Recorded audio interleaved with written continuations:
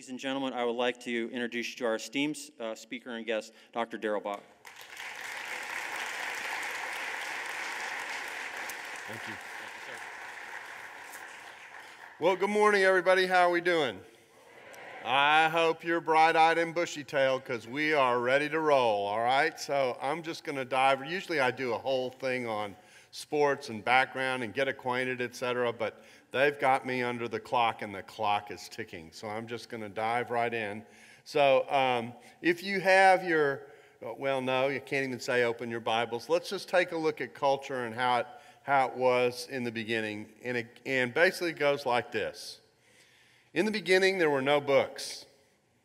In the ancient world, in the time before the printing press, very few copies of anything were made. And the way in which accounts, I like that word, by the way, Greg, I always think about, am I telling stories or am I telling accounts? Accounts is a good word. I have saved that one. Anyway, when we're thinking about accounts and the way accounts of people's lives were basically passed on in the ancient world, it was done orally. And what I want to do for you is to talk about the period between the events of Jesus' life, which took place around the year 30, and their recording in the Gospels that we read in our Bibles, which starts around the 60s and goes to the 90s. So I'm talking about a range of time that runs anywhere from 30 years to 60 years, depending on which gospel you're talking about. And it's an important gap that we have to pay attention to that most people never even think about, because we just assume it's in the Bible, so it's true. Now, I need to tell you that our culture is changing, in case you haven't noticed. And one of the ways that it's changing is that the church is used to saying it's true because it's in the Bible, because we believe the Bible is an inspired Word of God. But I'm here to tell you your neighbor doesn't necessarily share that view. They don't regard inspiration as a category that they process or think about. And so the question is, how do we talk about this material that's in the text, and how do we deal with this gap? Because what skeptics say about the gap goes something like this. Yes, there were events back there in the life of historical Jesus, but by the time we work our way down and through to the time when they are recorded, things have changed. In fact, Bart Ehrman, who teaches New Testament at the University of North Carolina, has written the most popular textbook that circulates about the New Testament in universities across the country, has compared the transmission process from event to recording, and has compared it to a thing called the telephone game. Telephone game is this thing where you tell a story at the start, and they whisper it to the next person, the next person, the next person, the next person. By the time it gets down to the end, the story is very different from the story you started off with. I like the name they give this in Oceania, in Australia, New Zealand, and in China and the Asian Pacific coast. They call it Chinese Whispers. Okay, that's just a far better name than the telephone game. And so we've got this gap that we've got to deal with. Now, a little experiment here, okay? Let's see how well-traveled Floridians are. How many of you have been to London? Look at that. All right, that's great stuff. Everyone should get to London at some point in their life. And if you know, there's that little place in the subway, there's signs all over the subway that go, mind the gap. Okay? Well, they don't say it like that. You know, I'm from the South, so I say, mind the gap. Okay? That's not how they say it in Britain. They say, mind the gap. Okay? Mind the gap, please. Okay? So you mind the gap. This is the space between the end of the car on the subway and the sidewalk, and there's this little gap in the middle, and they don't want you to drop in so you end up in Hades. Okay? So you're supposed to mind the gap between where the car is and where the side of the street is, and you need to pay attention to that gap. Well, that's what we're going to do. I'm going to help you mind the gap between the event in Jesus' life and their recording, and there are three major factors, three major things we have to talk about in order to mind the gap. We have to talk about orality, how do they communicate the tradition about Jesus, the events of Jesus, until they recorded it? I'm also going to explain to you why it took so long to write it down. Second thing we have to pay attention to is memory. Okay? You got to remember what you saw in order to pass it on. So how does memory work? And we're going to talk about some things related to memory. And the third thing we're going to talk about is eyewitnesses, because those stories have to come from somewhere. And the recording has to come from somewhere. And obviously, eyewitnesses is where the story, the accounts, if you will, start. So we've got this trinity of things that we've got to watch as we mind the gap. Okay? They are orality. How do you pass things on orally? They are the issues associated with memory, and they're the things that are tied to eyewitnesses. And what we're saying is, in the beginning, there was memory and the passing on of the events of Jesus by word of mouth. Now, the skeptic claims, as I've already suggested to you, that the tradition was loose, like the memory game, like the telephone game, Chinese whispers. And the second claim is, even if there were eyewitnesses, memory is not really trustworthy enough over time. So those are the two skeptical elements. We've got a gap in which a lot of stuff can happen between the time we get the event and the time that we get it recorded. And the second claim is, and memory isn't really all that great. It's been tested and found to have a lot of leaks. So memory leaks. All right, so that's where we're starting out. So let's see where this takes us. And I've got to move really quick. Let me give you some quotes. Okay, this is what Bart Ehrman says about the nature of the Gospels. He says, even the Gospels pose problem for historians. Remember, he's the one who's written the textbook that's in most of the religion classes in secular universities around the country, published by Oxford University Press. Even the Gospels pose problem for historians, however, since they were written long after the facts they narrate by people who had not witnessed the events they describe and who relied on inconsistent oral and written traditions about Jesus. That's our gap. Now, he's making several claims, some of which I would contest, but he says none of the materials written by eyewitnesses. That's probably not the case for two of the Gospels, Matthew and John. They go back to apostolic roots for sure in the names that are associated with those two Gospels, but he's right about two of them. Mark and Luke are not written by people who walked and talked with Jesus.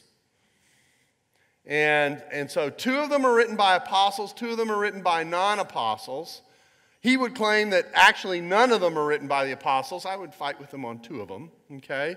But the point is still there. There's a lot of stuff to deal with. And the fact is that the gospel that's most important to scholars today in many ways is the Gospel of Mark. It's viewed as the first gospel likely to have written, and that's probably correct. And it's written by a non-apostle. So we've got all kinds of issues here dealing with this gap between the event and the recording. The second citation comes from Michael White, who produced a show on Jesus that shows regularly on PBS. It goes back to the late 1990s, early 2000s. He's a professor of classics at the University of Texas at Austin, and this is what he had to say about the Gospels. The problem for any historian of Jesus' life is that we don't have sources that come from the time of Jesus himself. Now, that statement you got to parse. Okay? Technically speaking, it is correct. Okay? Technically speaking. Jesus lived and ministered somewhere between 27 and 33. He had about a 3.5-year ministry. Scholars debate whether it started in 27 or 30 and whether it ended in 30 or 33, but it's in there somewhere. Our earliest Gospels, I mentioned to you, are written 30 years later. So technically, Gospels were not written while Jesus was alive. There is a gap. Okay? But what that citation obscures is that people were alive who wrote the Gospels during the life of Jesus. There's an overlap between the two. So what I want to do is I want to deal with this period that we're dealing with, what I'm calling the gap, and talk about, as I said, three areas. We're going to talk about memory, we're going to talk about orality, and we're going to talk about eyewitnesses. Now, what order are we going to do this in? We're going to start with orality. There are, in the ancient world, as people have looked over the way things go, basically 3 ways to talk about orality and how it works. And there's a debate among scholars as to which of these models is the best. Okay? One of them is called informal, uncontrolled orality. That means there's no one overseeing it. It can be changed. There's no formal oversight of it, and it's uncontrolled. No one's watching over how it gets passed on. The telephone game is a picture of informal, uncontrolled orality. It circulates with no oversight, and it can go anywhere. That was the view of scholars like Rudolf Bultmann. I'm going to mention some names as we go through here. Probably the most famous German New Testament scholar of the last century. Extremely liberal. He said we hardly know anything about the historical Jesus. And he thought it was because this gap and things that happened in it were so wide-ranging that there was no way to get back to Jesus. In fact, in historical Jesus studies, it's called the space between the event and the recording is called Lessing's ditch. Okay? Goes back to a guy named Lessing in the early Enlightenment, the early period of New Testament criticism. And he argued there's a difference between the biblical Jesus of the Gospels, the Christ of faith, and the historical Jesus of the events, and there's no way to get over that ditch. Only it's not a ditch. For him, it was a canyon. There was no way to get from the gospel recordings back to the historical Jesus. The gap is that much of a problem. And it is informal orality and the idea of informal orality that takes someone there. There's no oversight, there's no control of this tradition. We have no guarantee that what was written 30 to 60 years later actually reflects what was done and said by Jesus. Well, some scholars pushed back, and they argued for what was called a formal and controlled model on the basis of, now I'm going to have some fun, on the basis of the rabbinic models of the early centuries after the time of Christ. The models on which the informal, uncontrolled orality was built was based on the model of Icelandic folklore. And I have a little geography lesson for you. Iceland is not Israel, okay? Starts with the same letter, but a little bit away. All right? So we're talking about what models are we going to use to think about this. And some scholars, New Testament scholars, came along and said, no, it was formal and it was controlled like the way the rabbis oversaw Jewish tradition. And so it's more precise, and only certain people can tell the story. That's what it means by formal and controlled. There were certain people authorized to pass on the tradition, and it was very tightly controlled, and it was very precise. There's only one problem, as wonderful as that sounds. If you read the Gospels in the New Testament, and I'm going to talk about this in the second lecture that I give today. If you read the Gospels in the New Testament, even though the stories are the same, they're told with these little bitty differences that sprinkle all the way through them. They're told, the gist of the core of the story is the same, but there's variation. So the model of formal control with its precision, even down to the exact words, doesn't seem to work with what we have in the Gospels. So people pushed back and said, that model sounds great. It fits the context out of which the Gospels emerge, but that's not what we see in the Gospels. So it was viewed as inadequate. This led to a third proposal. This proposal came from a man named Kenneth Bailey, who lived among Bedouins in the Middle East for several years. He was a missionary to Bedouins.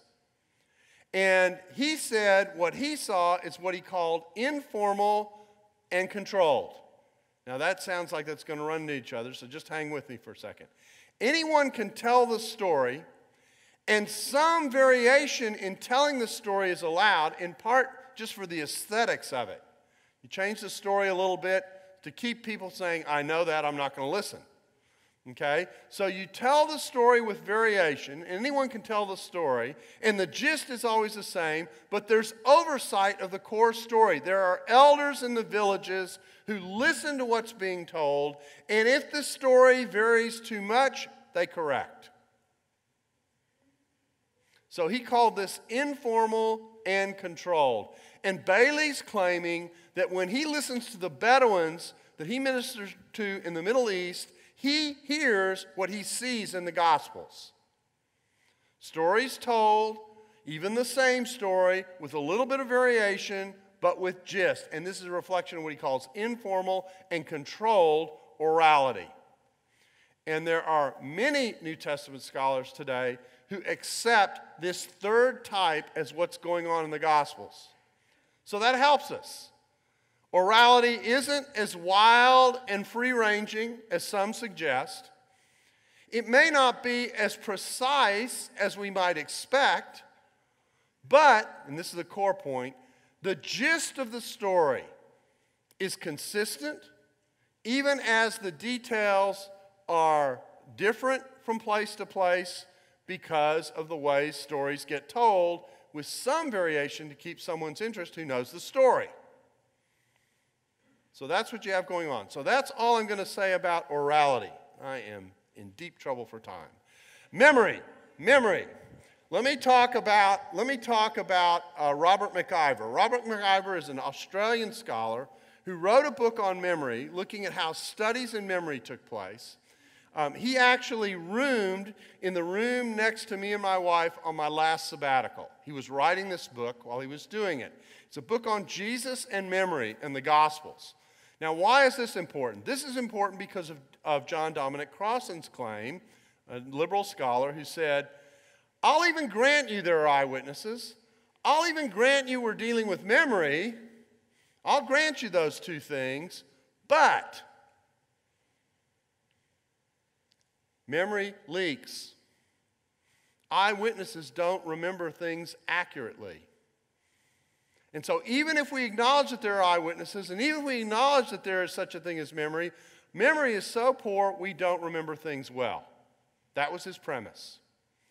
Now, I heard John Dominic Crossan give a presentation on memory at SMU because I was asked to respond to John Dominic Crossan at an event at SMU years ago. And he got up and opened the story this way.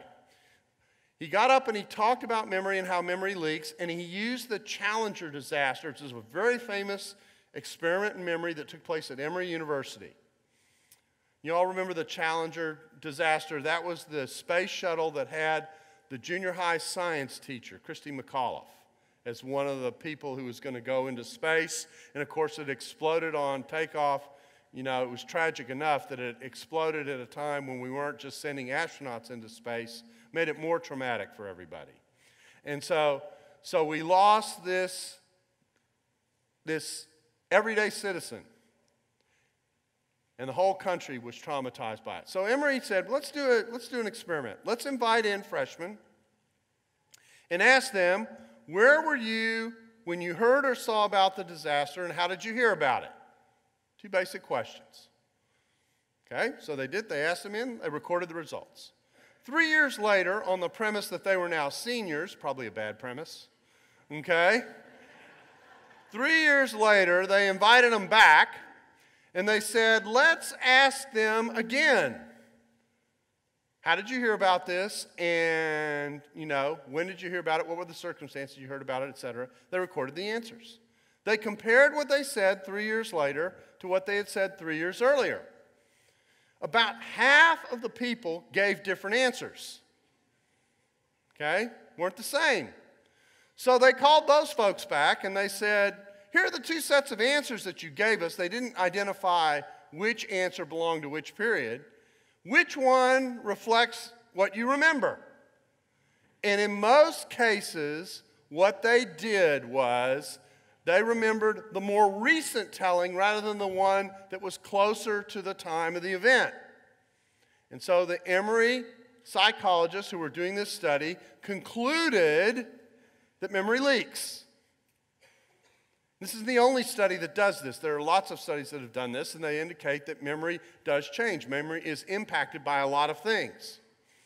There's now been a whole range of studies that look into this area, including some fascinating ones. This isn't on the slide, but including some fascinating ones, the most famous of which may involve John Dean. You remember who John Dean is? These are all illustrations for people who are over 40, okay? John Dean was the key witness in the Watergate episode, and he was said to have had a terrific memory when he testified before Congress about conversations, what exactly was said, when it was said, who said it to whom, all that. Well, of course, you know that part of what came with the Watergate investigation was the discovery of tape recordings, okay, that recorded everything that happened. So some scholars have too much time. Some scholar thought, let's compare what John Dean testified to what the tapes say. Let's see how good John Dean's memory is. Let's test John Dean's memory. So they did this, and what they found was pretty fascinating. They said, John Dean made mistakes all over the place. He had conversations on the wrong dates. The details, he really messed up. But you know what he didn't mess up? He didn't mess up the gist of the story. An interesting set of results. Bart Ehrman, when he talks about this in his own writings, only talks about the fact that John Dean messed up the details. He doesn't tell you that in this very famous study on memory, the person writing it said, but he got the basic story right. He got the problem in the White House with the cover-up basically right. He didn't put the right conversation on the right day, but those conversations did happen. It's an interesting mix. Anyway, I left my Challenger story hanging. I got asked to respond to John Dominic Crofton at SMU. This difference between what the students said right after it happened to what came later. So they asked me to respond, and I responded. I said, well, I have a couple of observations I want to make. The first is that this was a study that involved people who had nothing at stake in what was being remembered. Okay? These students had no investment in the space program other than their patriotism. Okay? They weren't going to ever climb up in that rocket and go up into space.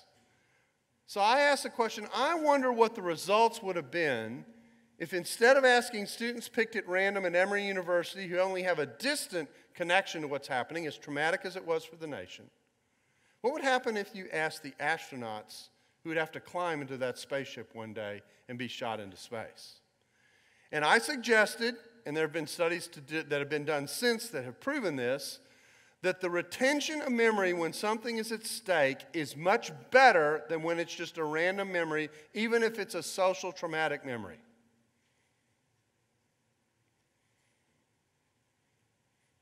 And the apostles had something at stake in what they were remembering about Jesus. Their life was on the line in many cases. They aren't going to fabricate things just to get themselves into trouble, unless they're kind of crazy. And yet the stories that they told about Jesus, the accounts that they gave, oftentimes did get them into trouble. They wanted to be sure they would get it right. One of the other points that McIver makes in his book, is he talked about this Emory study himself and others, is that after about 5 years, your memory fossilizes. What people generally remember about an event 5 years down the road is what they remember 20 years down the road. That our mind kind of filters it and puts it into a package, and this is how I remember it. And once you get to 5 years, it doesn't change very much. And then there's one other important point of difference between the Gospels and the Emory example, and it's this. The stories of Jesus' life were told to be retold. They were told to be remembered. They were repeatedly told in the communities again and again and again and again. And we aren't just dealing with one person's memory, we're dealing with many people's memories. So these are stories to be told, to be retained, and corporate memory doesn't equal individual memory. When you get corporate memory, you've got a whole nother dynamic now that's happening. So I was thinking about this. I've been thinking about these memory things and how they work, and I'm trying to think about how does orality work? I'm going to skip the top point on the slide and go to the next one. Examples of memory. And so one day I was thinking about this, and I thought, you know, who lives in an oral world in my life? My grandkids do, or they did. There was a time until they were about 5 or 6 where they couldn't read or write. Everything that they knew, everything that they absorbed, everything that they learned by listening and hearing and retaining. And I thought about my grandkids, and I thought about Star Wars. My grandkids know Star Wars. It is your destiny. They know Star Wars. They know Star Wars backwards and forwards. They knew it before they could ever read. Or another example, an example of a repeated story. When my kids were growing up, we used to read these little Bible stories to them, a series produced by Concordia Press. It was the Lutheran press. It was the biblical stories put in rhyme with nice pictures. Those were the picture books we read to them before they went to bed at night. And my oldest daughter loved the story of Nicodemus. Now, one of the assignments you have as a father, should you choose to accept it, all right, and this tape will not self-destruct in 5 seconds, okay, is to read these stories to your children night after night after night after night after night. And for a parent, this is kind of, you know, I mean, you do it because you love the kid. Let's be honest, all right? So you do it night after night after night after night after night. Well, after a little bit of time, I'm a little mischievous. And so I would read this story, and just to see if Elisa was, you know, on the dime, I'd change the rhyme. And you know what she would do to me whenever I'd change it? Daddy, that's not how it goes. She knew the story. That's not how it goes. And then, just to be sure that I understood, she would tell me what it says.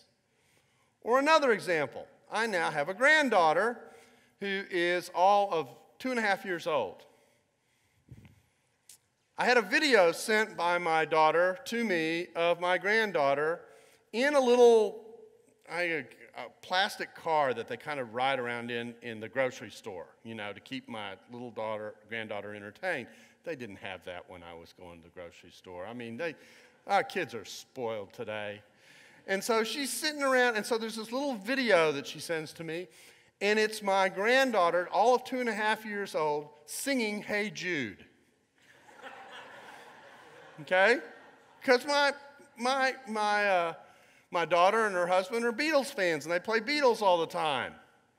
She's singing, Hey Jude, you know, na na na na na na na na na na na na. She knows all the words, even to the point of na na na na na na na na na na na. Hey Jude.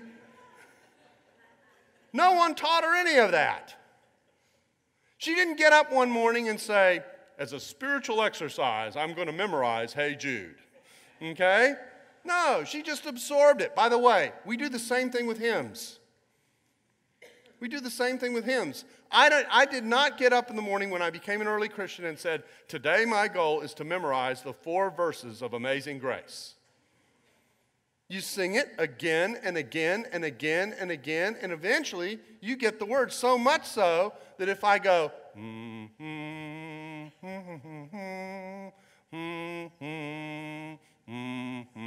those words are in your head. That's how orality works. And orality has the capability of working very well when it's repeated again and again and again and again. I have other examples. I could talk about what happens when someone dies and a family talks about the memories of the person who died. That's all oral history. And we pass that orally. I once gave this talk in Australia and New Zealand, and a guy came up to me and said, you know what? It even works in a more interesting way if you talk about army stories. If you talk about army stories in battle, the person who's the infantryman will have one set of memories, and the person who is the medic will have another set of stories. That is exactly right. Exactly right. So memory does leak, particularly from individuals, but as it becomes corporate, as it becomes repeated, as it becomes important to remember, because there are things at stake, the ability of memory to retain goes up. Okay? You with me? All right. Aren't we having fun? Oh, let's see. Parallels and variations. This is all I'm going to say about parallels and variations, because I'm going to talk about this a lot more in the second lecture. In fact, it's the point of the second lecture. What about all those differences? Here's the picture I want you to think about. We've got 4 Gospels. Okay? Now, some of you are probably mad at God. You're mad at God because we have 4 Gospels and not just one. Would have saved us a lot of trouble if there had only been one Gospel. Okay? I'd be out of a job. Okay? If there were only one Gospel, I'd be out of a job. Okay? I wouldn't have all these differences to talk to people about. I'd totally lose the second lecture coming later today.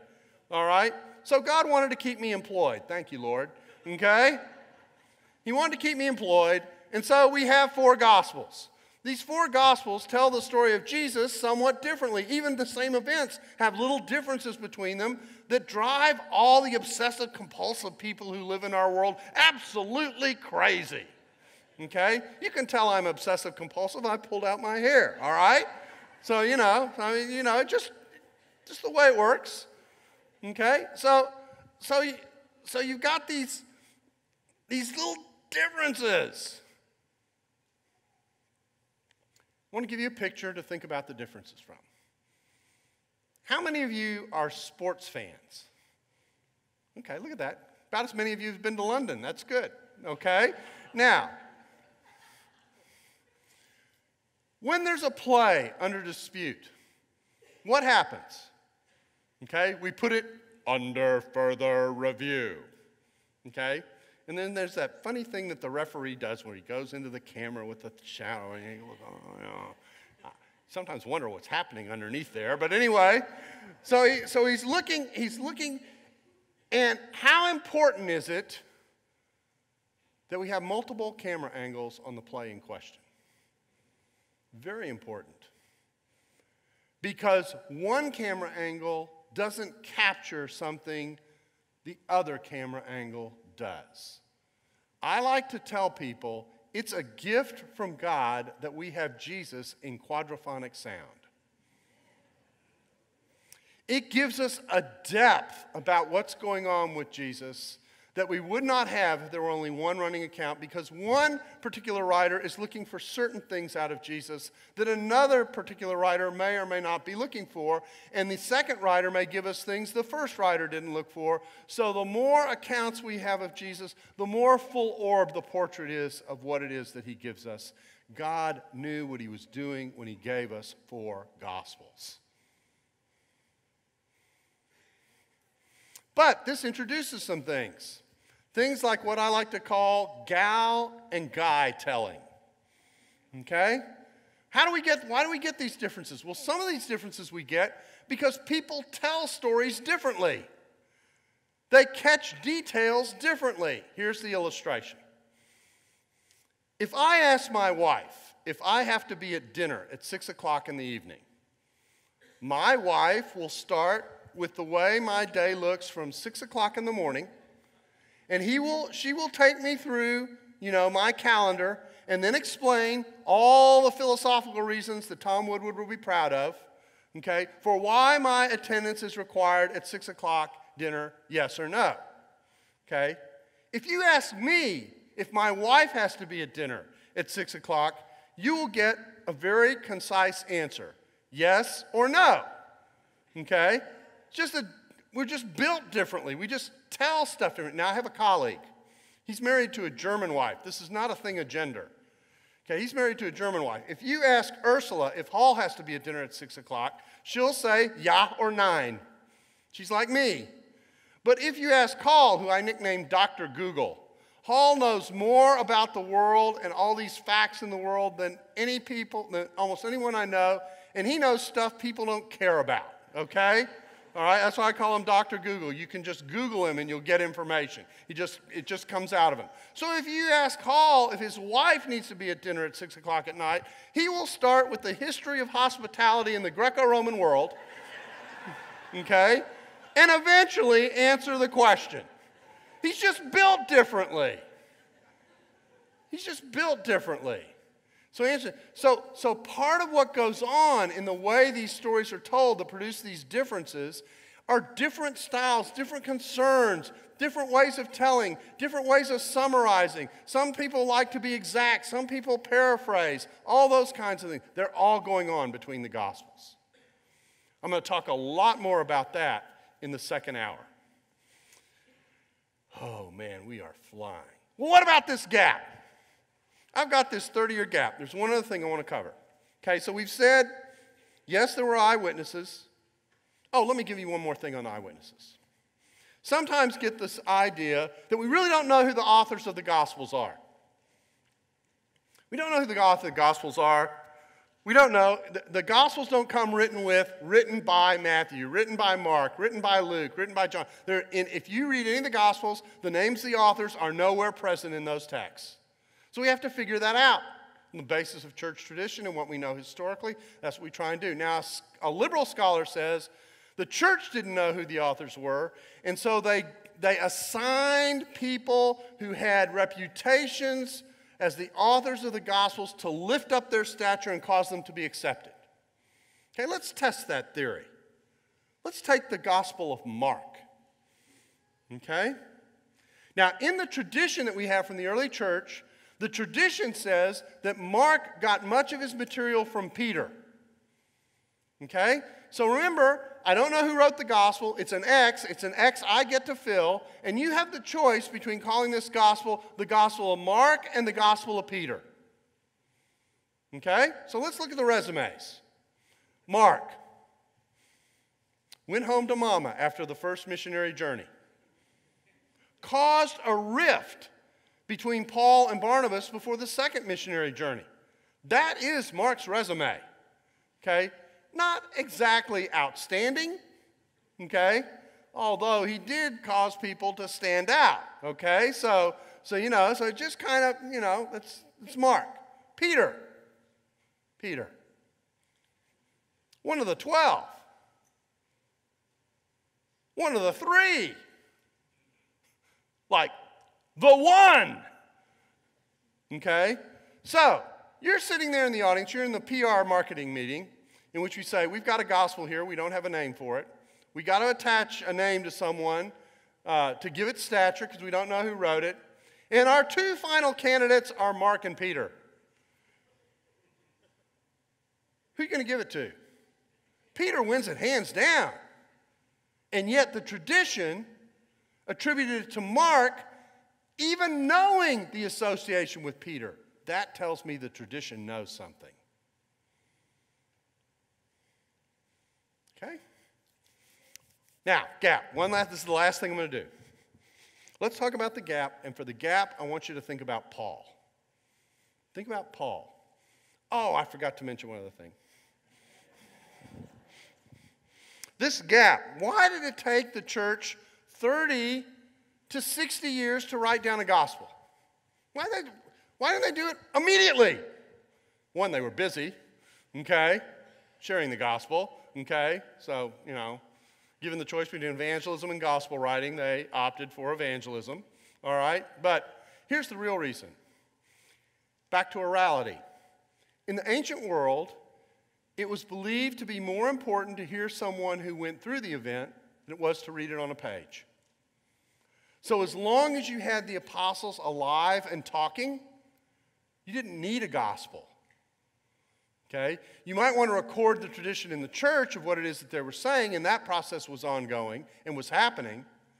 But as long as you had the living apostles talking to the church and overseeing the tradition, you didn't need to write it down.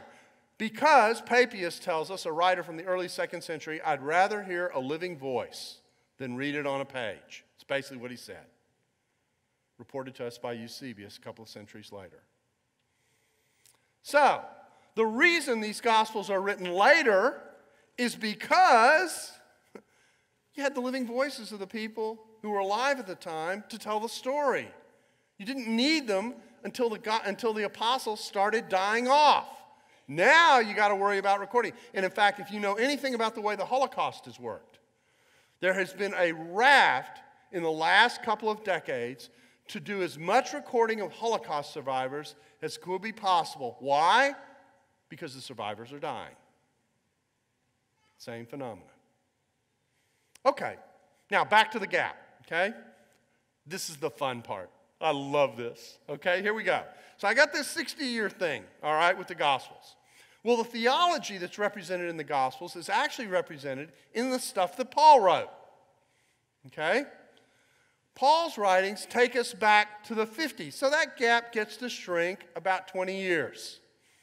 Okay, so Paul writes, and he's writing, Galatians is generally placed in the early 50s, late 40s, 49, 50, in there somewhere. Okay, so now we're within 20 to 17 years of the death of Jesus. That's not bad, but still a gap. But you don't need to know that it's just the time when Paul writes. Tom was right yesterday to bring up 1 Corinthians 15 and talk about the list of witnesses, etc. Because Paul has an experience of Jesus within 18 months of the crucifixion. That experience, he has to be able to process in order to get to the conversion that Paul experiences when Jesus appears. When Jesus appears to him and he says, the light appears, and Paul's kind of stunned, and he's sitting there, who are you, Lord, and all this kind of stuff. And he's, I'm Jesus of Nazareth. He's got to know what that means, that Jesus has appeared to him. Which means that he's heard the apostles in the midst of the persecution that he led. He's heard the apostles make the case for Jesus being raised from the dead. Not only that, as a persecutor, starting from Jerusalem, he's in the city where it all happened. He's in the city where it all happened. He was arguing against it when it was first proclaimed.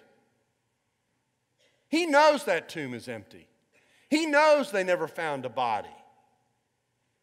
He knows the case that was being made against the church.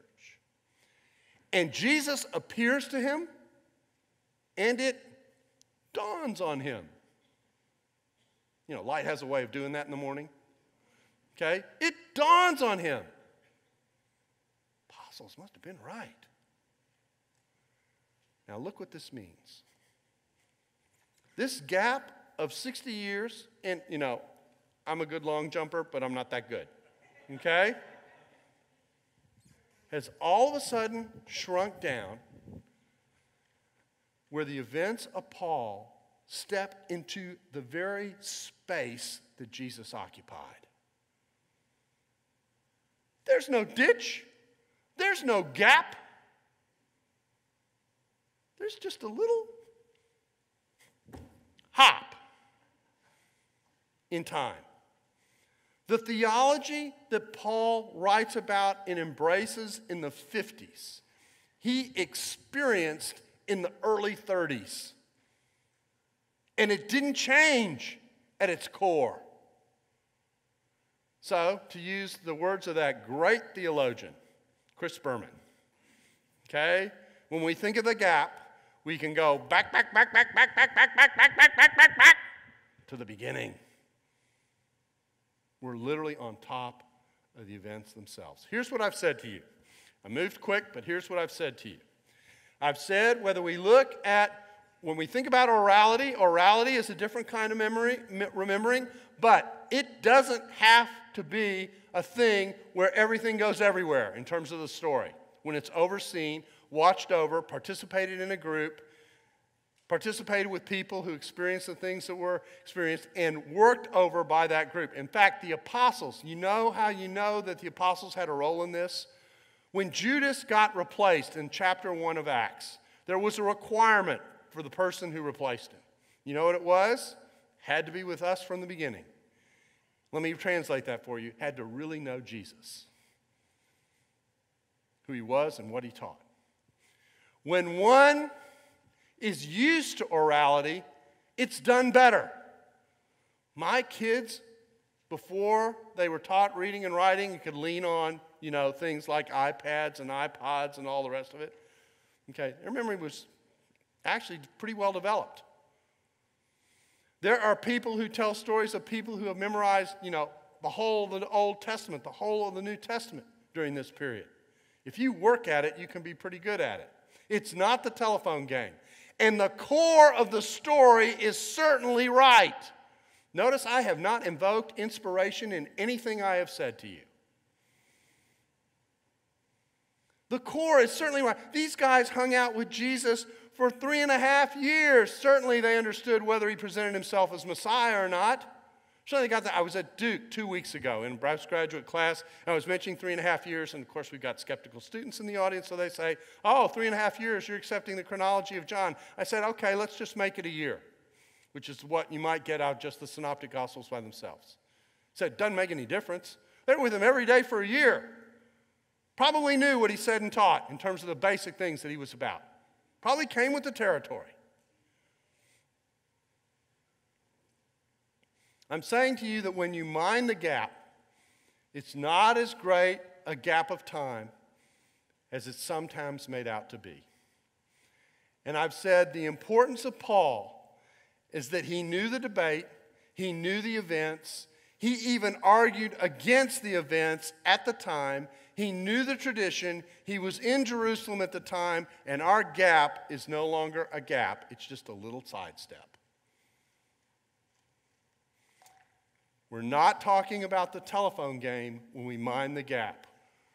We're talking about people who understood that the accounts that were tied to Jesus were worth remembering, and remembered it and passed it on.